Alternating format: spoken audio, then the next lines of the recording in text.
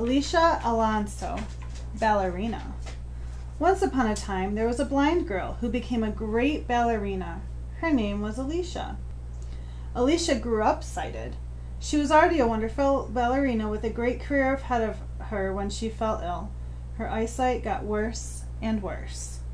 She was forced to stay in bed for months without moving, but Alicia had to dance. So she danced in the only way she could. "I danced in my mind," she said. "Blinded, motionless, flat on my back, I taught myself to dance Gesell." One day, the American Ballet Theater's prima ballerina injured herself. They called Alicia to step in.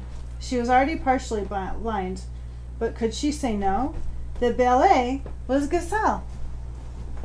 As soon as she started to dance, the audience fell in love. Alicia danced with grace and confidence, even though she could barely see. She trained her partners to be exactly where she needed them at just the right time. Her style was so unique that she was asked to dance all over the world, but her dream was to bring classical ballet to Cuba, her home country. Back from her travels, she started to teach classical ballet to Cuban dancers. She founded the Ballet Alicia Alonso Company, which later became the Ballet Nacional de Cuba. Alicia was eventually named Cuba's prima ballerina absoluta, the highest honor in ballet reserved for the most notable of dancers.